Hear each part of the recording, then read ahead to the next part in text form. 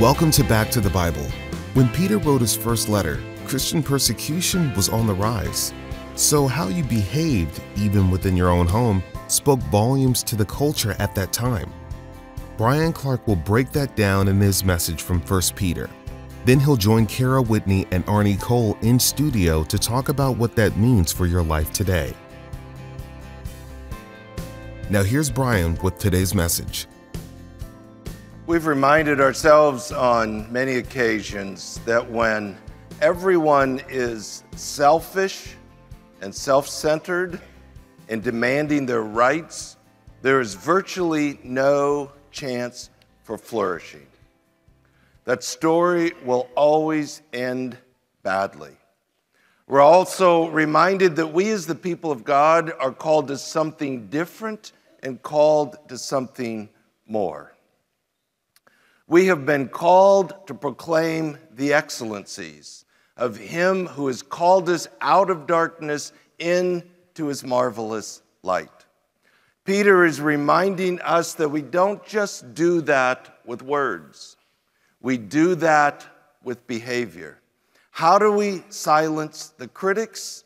It's not through debate, it's not through arguing, but it's through our behavior that wins them to Christ. As a citizen, in relationships that are unfair, and this morning we want to talk about what does this look like at home. So if you have a Bible, turn to 1 Peter chapter 3.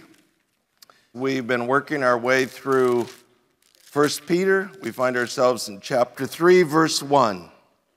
In the same way, you wives, be submissive to your own husbands, so that even if any of them are disobedient to the word, they may be won without a word by the behavior of their wives. Well, isn't that a little delicate? Well, let's talk about that and kind of make sure we get off on the right foot here. It's really important to understand the historical context, what was going on, and why Peter is saying what he's saying. So first of all, it's worth noting it starts in the same way. What that's referring to is we have been told that, yes, we are free in Christ, but we're not free to sin. We're not free to rebel. We're free to be a bond slave to Christ, which means we're free to surrender and submit in order to accomplish the mission or the calling which we have been given. So we've all been called to be submissive to government, to be surrendered and submissive in relationships that are even unfair. So for anyone to walk out the door, specifically a woman or a wife, and say somehow you are being called to something different from everyone else, that would certainly not be true. We're all called to submit. We're all called to surrender. What God is asking of a wife is no different than what He's asking of a husband or anyone else. But it's helpful to understand the context into which these words are given. One of the things that's worth noting is Peter is speaking directly to the women. Now, that may not impress us, but to understand in a first century culture that was almost unheard of. Philosophers and teachers did not teach women. So already Peter is breaking through some of the cultural codes, and he is actually speaking directly to the women, which is an act of honoring them. The text tells us that some of these husbands are disobedient to the word, meaning they are unbelievers. So imagine the scenario. There is a couple where the wife comes to faith in Jesus. In a first century Roman marriage, there was what they referred to as the household order. One of the ways that Rome controlled the empire was they had certain expectations in a community and certain expectations in a marriage. It was the man's responsibility to control his home, was the wife's responsibility to be in submission to that, even to the degree that women were considered to be his a wife was considered to be the husband's property. And so she was not really to have friendships or relationships outside of his relationships. And it was expected that a wife automatically adopt the religious beliefs of the husband. So everything's going along fine, and then she comes to Christ. Now immediately there is a level of disorder, according to the Romans. She is no longer embracing the belief system of her husband. If she has community with other believers, she's building relationships outside of his network, which again is out of order in terms of the expectations in a Roman marriage. Now, if that becomes known, the husband will be criticized. The husband will be publicly shamed. If the husband is in business, it would probably cost him business. It would disqualify him from certain honors and positions in the community. By and large, they would make his life miserable until he dealt with his home, which was considered to be out of order.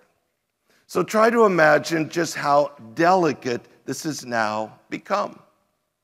Imagine what it would be like for a Muslim couple living in Iran, and the wife comes to faith in Jesus. Try to imagine how delicate that would be for her husband, for her children. If she does not conduct herself wisely, the potential ramifications could be severe, even dangerous. So this is the kind of situation in which these wives find themselves. We've already dealt with the idea that the Christians were being slandered. A big part of the slander is that their Christianity made them rebellious. Rebellious against the government, rebellious against the Caesar, rebellious against the religious establishment, rebellious against the home order. So we've been told already that the way to silence the critics, those that slander, is by choosing to do good or to do right. And it takes a careful amount of thought and skill and strategy in a very delicate situation, or this could all end badly. That's kind of the idea behind this text. This text is not intended to teach the biblical overview of marriage. You have to find that other places. This is dealing with a very specific situation. They are foreigners, they are aliens and strangers living in a foreign land with no real rights. They are undergoing a degree of persecution as Christians. That persecution is about to ramp up dramatically. And in the midst of all of this, this is a very delicate situation. So the idea is not just how does the wife survive, but how does she win her husband to Christ? So the text says, it's not words, it's behavior, that they may be won without a word by the behavior of their wives.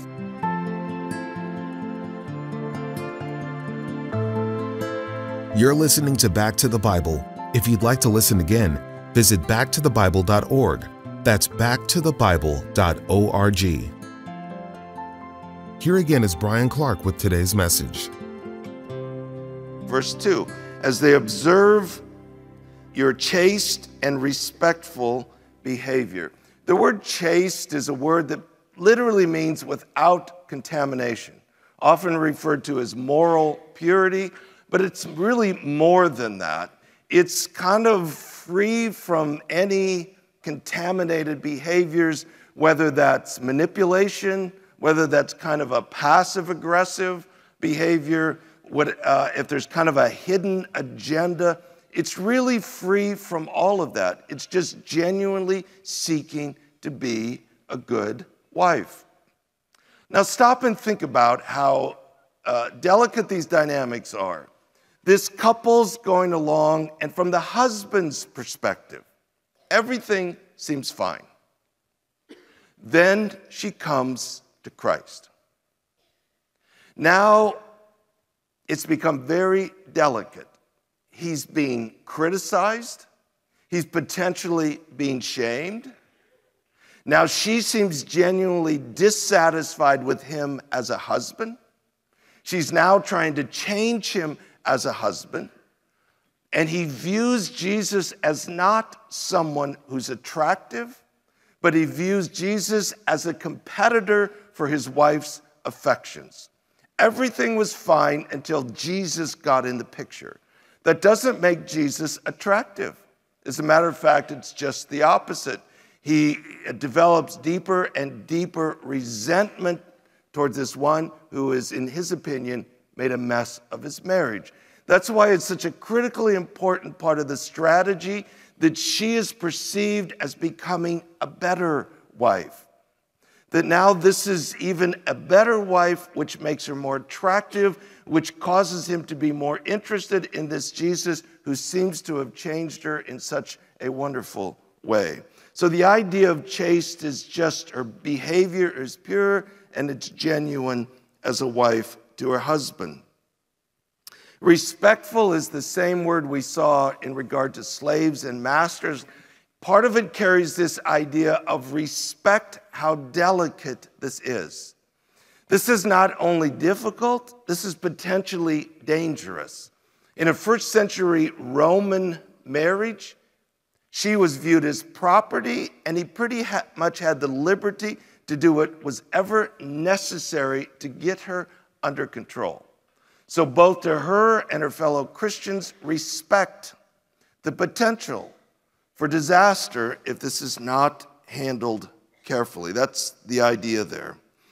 Verse 3, your adornment must not be merely external, braiding the hair and wearing gold jewelry or putting on dresses, but let it be the hidden person of the heart with the imperishable quality of a gentle and quiet spirit, which is precious or valued in the sight of God. In the first century, just like the 21st century, it wasn't uncommon that women would use their externals to try to control their man. It was a very common part of the culture. So perhaps part of the temptation for these women to somehow influence their man, even to Christ, was through an overemphasis on the external. But what Peter is saying is ultimately what's been radically changed in you is not on the outside, but it's what's on the inside.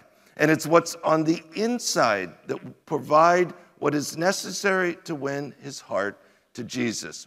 So it's not saying that the outside is unimportant. It's just saying that the emphasis, the focus should be on the internal character, what's really been radically changed by the power of Jesus. It's interesting that it refers to that as the imperishable quality. The literal means the unfading quality. Some of the most insecure women I know are women that are physically very beautiful because there's a sense in which they know this will fade away. If they've gotten their value on the basis of external beauty, there is a reality year by year, it's going away. And then what will I have left to give me value? There is this wonderful truth that what matters most is what's on the inside. And it's not a fading glory. It's something that just becomes stronger and more attractive as the years go by. And that's in essence what Peter has said. He describes it as gentle and quiet spirit. It's really important that you don't misunderstand those terms. The terms do not mean mousy and mild. Some of you ladies simply weren't made that way. Good for you.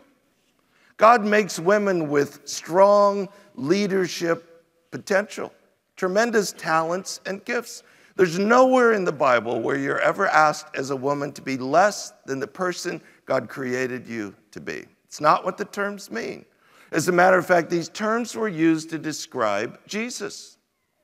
The idea of gentle is the Greek word that's sometimes translated meek. Blessed are the meek, for they shall inherit the earth. It's the same word. It's a term that means strength that is brought under control. It was a term that was used to describe a horse that had been broken to the bit.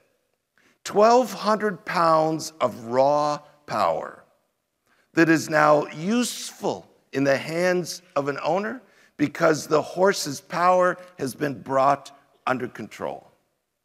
The best way to think about it is to think about who you are as the person God's made you to be. And what would it look like for those talents and those strengths and those qualities to be brought under control so that you partner with your husband in a way that is productive, in a way that will influence him toward Christ. Quiet has nothing to do with volume. It has nothing to do with whether you're an introvert or an extrovert. It isn't saying if God made you to be a talker, you need to not talk so much. It doesn't have anything to do with that. It has to do with someone who is a peacemaker. Someone who, rather than creating conflict at home, creates peace at home, creates an environment where there is flourishing. It's good to remind ourselves, both as husbands and wives, that anger, crabbiness, unpredictability are all forms of manipulation. Nobody wants to come home to that. If there is enough character that my strengths, my talents, my abilities, I can bring them under control, that's gentleness, in such a way that there is peace at home. There is harmony. This is a wonderful place to be. That's the idea that makes Jesus very attractive. It's the most likely scenario where an unbelieving husband is going to say, you know, whoever this Jesus is, he's actually made you a wonderful wife. And I'd like to know more about him. That's the strategic part of this. Verse 5, for in this way, in former times, the holy women also who hoped in God used to adorn themselves, being submissive to their own husbands, just as Sarah obeyed Abraham, calling him Lord. And you have become her children if you do what is right, without being frightened by any fear. First of all, the idea Lord, some translations use the word master, is super misleading in our vocabulary.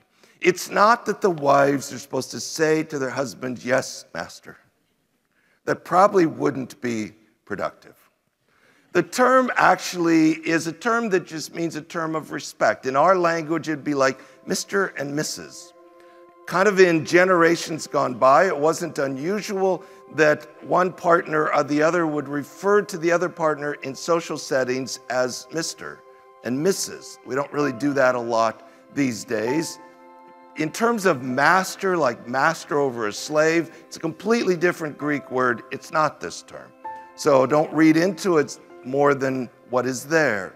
But it's also saying that this idea of submission within marriage is not unique to the Roman Empire. It's always been a part of the plan. You can't take two people and bring them together in a partnership without both of them being willing to surrender and to submit. That's the only way a true partnership can work. It's always been part of the design. Now Bryan Clark joins us in the studio with author Kara Whitney and Back to the Bible CEO Arnie Cole. Thanks, Bryan. I appreciate your insight to this passage because there's always a lot of confusion about it. So before we go any further, submission, what does that mean in this particular context? Yeah, so great question, and there is a lot of confusion. And I think a lot of confusion between traditional roles and biblical roles for marriage. They're not necessarily the same. But the reality that Peter's dealing with is we all submit. He's talked about submitting to the government. He's talked about slaves submitting to masters. Now he's talking about life at home. But every day we submit at work, we submit at home, to the government, we submit at school. So it's not right for women to think somehow wives are being asked to do something so radically different than everybody else. It's just this particular context is dealing with the specific issues, and it deals with submission of wives to husbands. And part of it because the situation is so delicate and it's so dangerous. If she doesn't respond correctly, it's possible a lot of people might die. Right. I appreciated the picture of a gentle and quiet spirit that you gave us. But there's actually a lot of strength there. Yeah, there's a lot of strength. Those are terms used to describe Jesus. So the idea of gentle is often used to describe a horse that's broken to a bit. So the horse is still powerful, 1,200 pounds of raw muscle, but now the horse is useful, and a horse can even be gentle. I like to say so strong that you become gentle. You know, a bully's maybe physically strong, but they're not really strong. They're weak. They're weak in character. That's why they act the way they do. But somebody that's so strong can be gentle. The idea of quiet is like a peacemaker. It's not being an introvert or extrovert or loud or soft. As a matter of fact, one of the real helpful ways to think of biblical roles is if at any point you feel like a biblical role is forcing you to be somebody different than who God made you to be, there's some misunderstanding. So it's a helpful way to process through it. So peacemaker, and you put the two together, it's to create flourishing shalom at home, which is a beautiful picture of the love story between Christ and his church. So, Bryan, Peter talks to us about Sarah here, and he encourages wives not to be afraid. I find it very interesting that Abraham drug her through the ringer, took her all these places, all of these crazy, scary things. How does that make sense? Well, I think it's a faith issue. So, I'm a big fan of Sarah. In Genesis 12 is what you're referring to, is the famine hits the land and they go back into Egypt.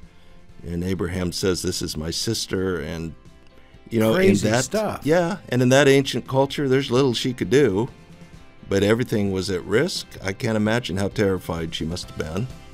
But she listened, she obeyed, and God steps in and works it out.